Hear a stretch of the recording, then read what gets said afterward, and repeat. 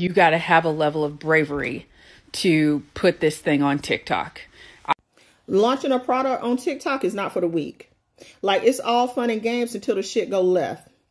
Pink sauce, the pickle lady, the candle dude, I can't think of his name. And now you got Combat Gel. And it's probably a whole lot more that I'm not even familiar with. Number one, just because you have a large following doesn't mean that you're going to have a lot of buyers. That's number one. Number two, if this is not your real job, like this is not what you do, this is like a little side hustle thing that you're creating, it can go left really, really quickly. And going viral, everybody thinks that they want to go viral until they go viral. I went viral on, I've been viral on every single platform. But when I went viral, when I went viral on Instagram, my brand is Southern.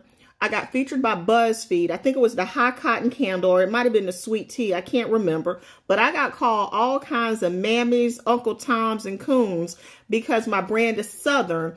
I live in the South, born in Alabama. Family is generations back from the South. This is all I know, but because I created a brand about living in the South, I got called all kinds of, you're talking thousands and thousands of negative comments. That was on one time when I went viral. The second time I went viral on Instagram, it was because PayPal did a feature on me. 2 million people watched that video and was pissed at PayPal and took it out on me. So when I say you need a coach, I'm not just saying that shit. This is not some lolly bullshit. You need a coach that can help you navigate through this. A lot of her issue, from what I can see on the outside, is poor branding.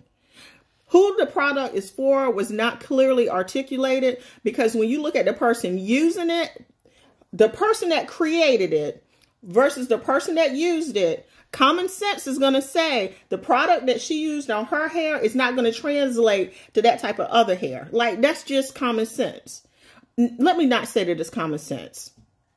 It's common knowledge to people that are in the business. And that is why you need a coach. You see what I'm saying? And so I'm always pushing my program because you need a coach that's been through the fire. You need a coach that has the experience. You need a coach that can walk you through anticipated problems that you're going to have before you even launch.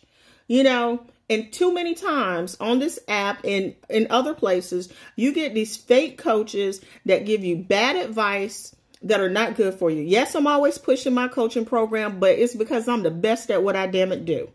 You're not going to find a lot of people better at what I do than me. You're not going to find a better coaching program. I mean, that's just what it is. So if you're thinking about it, you better get a coach. Find a coach.